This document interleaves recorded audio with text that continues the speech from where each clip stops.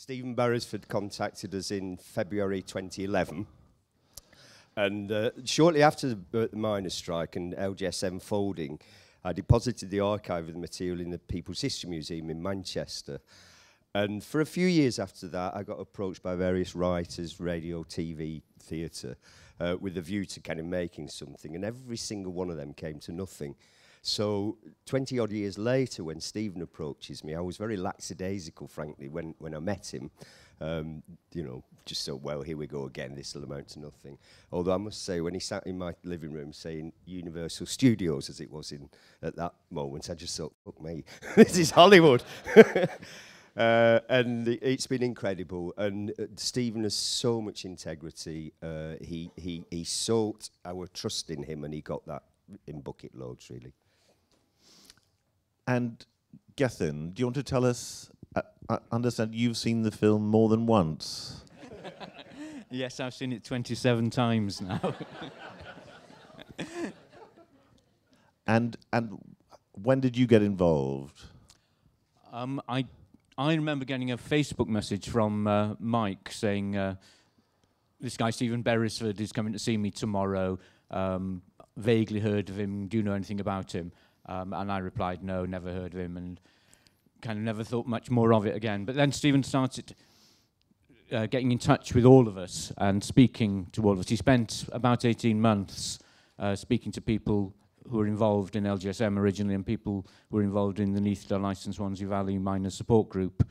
So I met with him actually at the Royal Festival Hall the first time, just to talk through my experience of the strike and of LGSM. And for the purpose of a drama, your mother is actually a fiction, and in fact, she's not quite the monster that she appears on screen. No, she's not.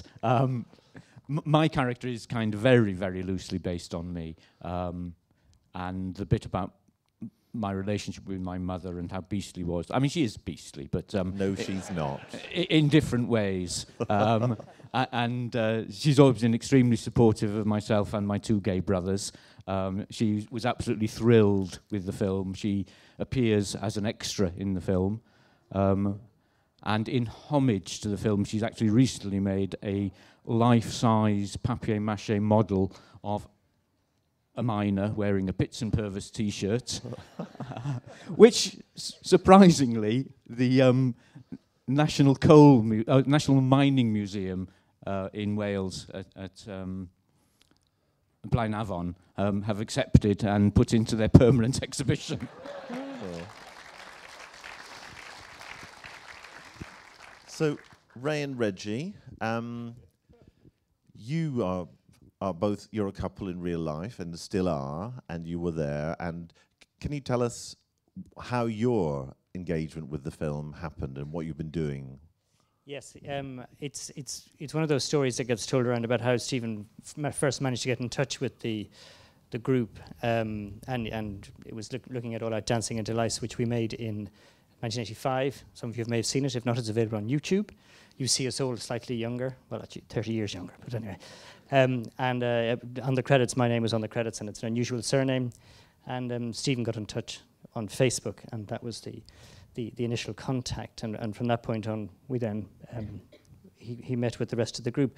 He came, like everybody else, Stephen came to see us on a number of occasions. Came round to he only lives around the corner from us, so he came round to the house, and started to talk about our experiences.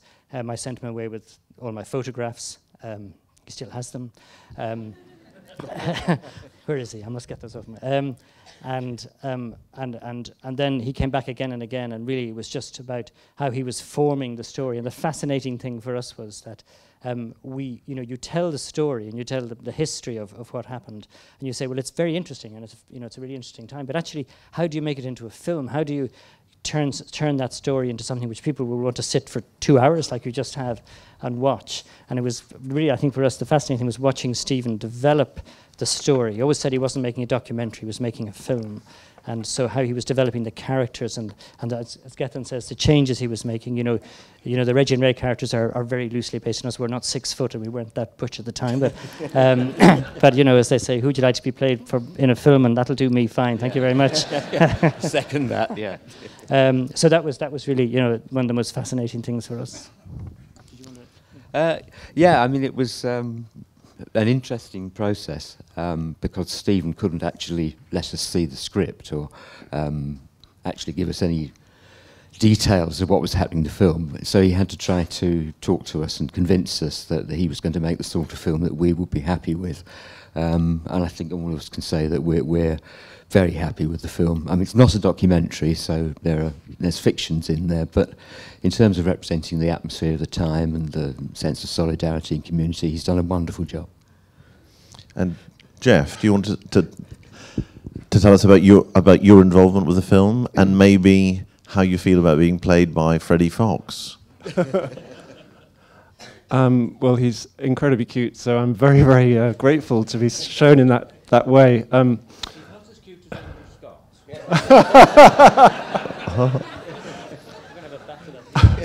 I had an email from Stephen because I'd put the All Out Dancing Delights video on the web, and he'd found how to contact me through that. And I kind of didn't really think, well, I thought, oh no, I don't really want to talk about this. I lived in Manchester, so I wasn't in touch with many of these people for a while. And I thought, oh no, do I want to talk about that? And I don't really remember anything. That's the problem. I don't really remember anything that happened at the time. I don't know. I remember I was doing lots of videoing, and all of it all my memories seem to be of the video. Anyway, so Stephen jokes that he knows more about my story and my involvement with LGSM than I do. Anyway. And maybe the others, if you pass the mic back to Mike, just to say, what do you think about your portrayal? And did you work a lot with Joe? That's a question quite naturally you get asked a lot, but actually if you think about it, if you try and imagine how other people view you, you're either paranoid or mad. I think most of the time haven't a clue how other people perceive us, so the best measure is your friends or your family, and they all just go dead ringer. He is slightly bonkers, and so am I. He's from Chorley, which is 10 miles away from where I originate, so he's got the accent spot on. And when Stephen brought him round to see me for the first time, can you just hold that a second, Donnie? Joe remarked after 3/4 of an hour, sitting fairly silently, kind of just observing me, he said, I'll tell you one thing you do a right lot, Mike. I said, what's that, Joe? And he said, you touch your face a lot like this. And one you do a right lot is this. Do you know what that is, Mike? That's desperation, that is. And off he went into the night. Very interesting. And Gethin, you're played by Andrew Scott, and it's sort of you, but how do you feel about your portrayal? Well, I mean, unlike the characters for Mike and for Mark, and also for Havina and Sian, I don't think many of the others set out to be kind of recreations of the people whose names were perhaps attached to the characters. So there are elements of me. I worked in a bookshop, although not engaged a word. Obviously, I'm Welsh, and there was that whole thing about going back to Wales and going back as a gay man to a Welsh-speaking working-class community and all of that kind of stuff. But Andrew, I don't think, set out to capture me. He set out to create a believable character who had a particular purpose in the film. And I think, it's incredibly flattering to even be vaguely associated with that. And Ray and Reggie, you've touched on your actors, but you did spend quite a lot of time with them. We did. We met up with them, but really, their main concern, again, because as Gethin says, they weren't portraying us as such, but they were very keen to make sure that they were doing the group justice, because these were composite characters, and they were there to really bring. The group was much bigger than the number of people you see in the film, and the important thing was to represent the breadth of the group within the other characters in the film. That was something that Stephen was really keen to do. So they were their big concern was that they were doing that justice. They were actually, you know, portraying the characters in a way which would be believable, and people would the people from the group would really feel they'd done them justice. So yeah, but it's great to have your names attached to them, and it's great that they're so good looking and all of that sort of stuff, you know. Well, you're all immortal now yes, on the silver screen. Yeah. And Jeff, or no, I have nothing to add to that, I don't think. That's right. Have you travelled with the film at all? I haven't, no. You haven't. But I've been up in Manchester. Were you all on set? I went to visit the set when they were doing the Pride March preparation in the park, and it was really weird actually, because Stephen introduced me to all the actors and said, "This is the real Jeff. This is Reggie. This is Ray. This is Mike. This is Gethin," and it was like I was going back into the past. It was really kind of bizarre because they had captured in the casting something of the characters that I remembered from the 80s. And although I hadn't seen many of them for many years, I just was quite overwhelmed by that, actually. It was kind of really weird. Actually, we went on to the shooting of Pride March as extras, and if you look closely, you'll actually see us right at the very end. And it was a most amazing experience because the amount of work they did in getting the detail right, getting the badges right, getting the clothes right, and it was almost like being at the original Pride itself, and it was a very emotional experience.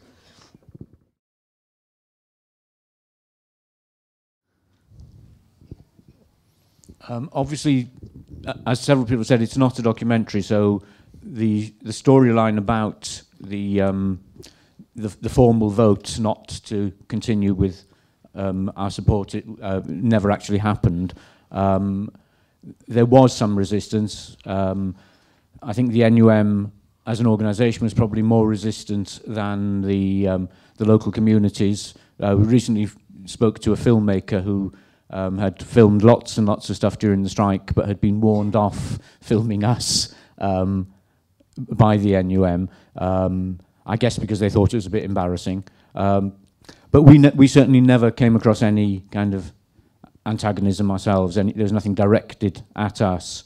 I mean, I guess the reason we persisted is because we were, like something which doesn't come out in the film, we were, of course, all trade unionists. We were all involved in various left organisations, whether it was the Communist Party or the Labour Party or the SWP or SLL or whoever. So we were all activists in one way or another. And I think before we started LGSM, we'd all been raising money for the miners through other things, and we probably carried on doing that as well. So it was a really important aspect of our lives to be involved in trade union stuff and solidarity stuff. And of course, it was just a massive movement across the country. We were a tiny part of something which brought whole communities out in support of the NUM. There were again black communities in support of the miners, the Bangladeshi community, Sikh temples did collections. So we were a tiny part of a mass movement. Actually, and there were regional groups all across the country. Yeah, there were by the end of the strike. I think there were 11 LGSM groups, so particularly active ones in Manchester and Edinburgh. But there were 11 by the end of the strike, and obviously loads and loads of lesbian and gay activists would have been involved in supporting the miners through other groups.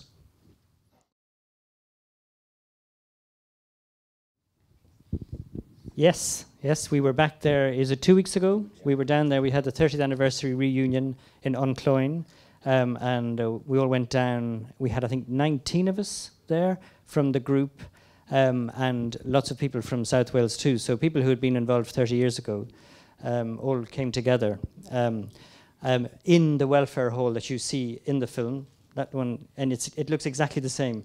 They've changed the curtains.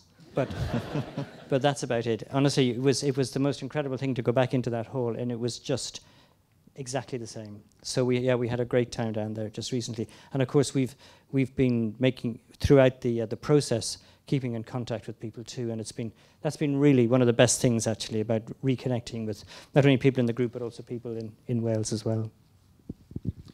Yeah, I just want to say that haven't only changed the curtains, other things have changed too. We met two young lesbians born just after the strike in Seven Sisters in the Swansea Valley. And they'd recently got married on the rugby field of Seven Sisters Rugby Football Club. And they'd had 350 people from the village at their wedding, all in the stand of the rugby club. That's something that wouldn't have happened 30 years ago. That's something that certainly changed. And it was just amazing.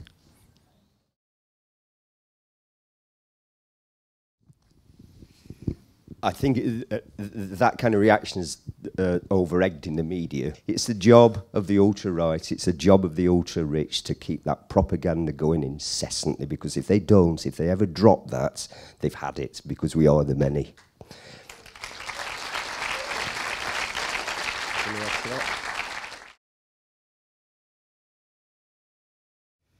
Steph was absolutely real, and she still is, yeah. She's living in North Devon. She's living quite a quiet life. She gave Stephen carte blanche permission to kind of do as he would with her character. Obviously, once he'd drawn up her character, he consulted her about it, and she said something like, "Darling, just do what you want." Yeah, and we were very fortunate to get her down to the premiere, and she really enjoyed it. So she's kind of connected to us again, but in North Devon. Yeah. So Ray and I have kept in touch with Stephanie all through the years and followed her. She sort of managed to move further and further away from us, but so now she's in North Devon. But but she's happily living there with her chickens and her dogs and her cats, and is thrilled, absolutely thrilled with the way the film has come out.